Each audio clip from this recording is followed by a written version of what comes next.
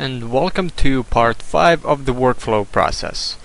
And during this part of the tutorial I am going to focus on texturing.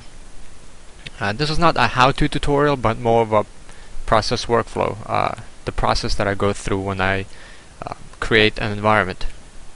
So part 5 is texturing.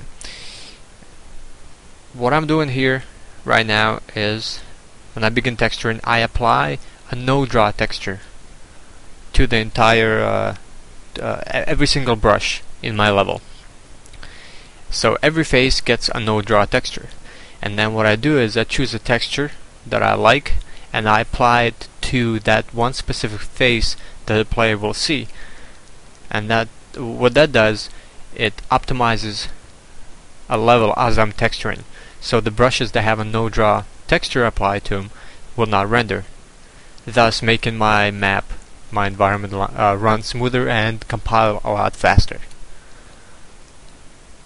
So there's a few things other people do, is they do this process in the beginning when they're blocking in their map.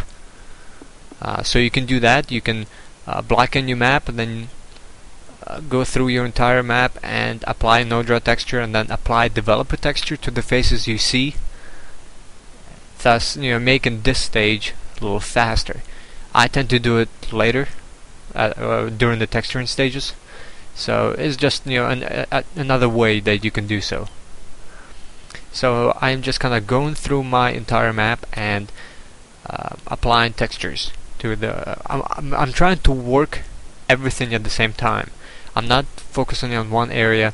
I'm not spending too much time on one room making those textures perfect. I just want to block in all the entire map, entire environment in a base texture that I get to see what it looks like as a whole. So try to think big, try to get an overview of what the entire map is going to look like. And also for me it's always been a challenge to texture the entire map and kind of avoid over-analyzing it, because during the texture stage it's in the middle of that process where nothing is looking good, nothing is where you like it to be.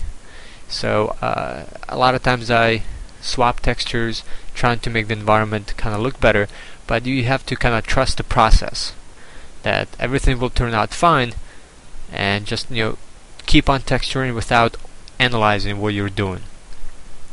Because if you have reference, which I highly recommend that you do when you texture or when you do anything, you always want to reference photographs, reference environments, and so when you texture, always look back at your reference and then texture according to that, and just trust the process that everything will be fine, and it will turn out fine. It never failed me, and I know it will not fail you. So here I am now texturing the floors, seeing how it looks. You can see me again kind of reapplying the textures and seeing what looks good for my environment.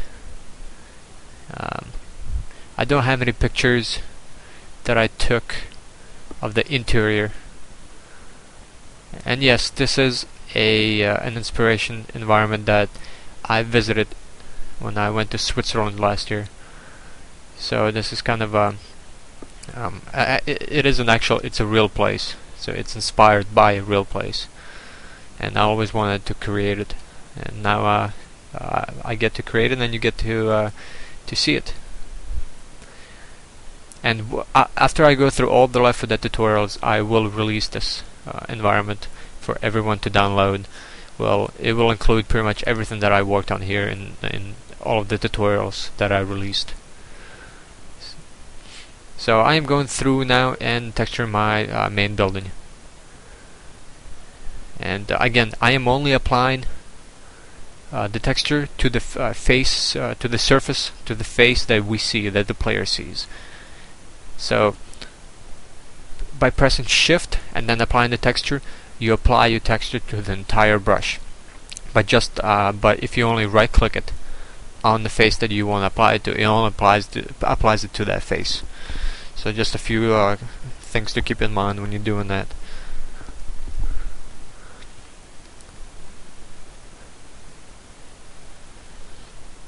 And also, what you want to try to do when you texture is try to reuse as many textures as you can.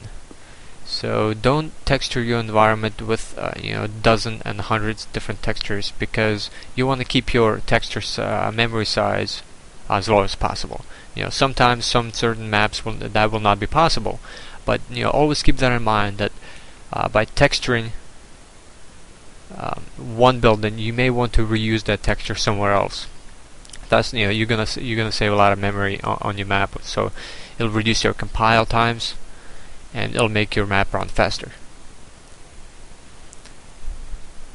So as you get to more complex environments, things like optimizing and applying no-draw texture to your brushes, and reusing the textures and reusing props, everything will come into play.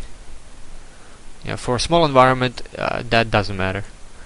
But when you start building worlds, which I want you to start building beautiful, full environments, a lot of things. And at this point, I didn't like the texture before, so what I did was I just replaced the texture. So you have an option of replacing textures that you have currently in your level, in your map. And by selecting texture and then hitting replace in the face edit sheet, it replaces all the textures for you, so you don't have to go retexture every brush again.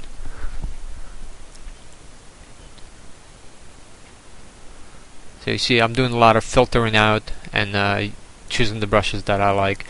A lot of times that I applied a texture to the ground, and I didn't particularly like how it looked, so I went back and I chose a little darker.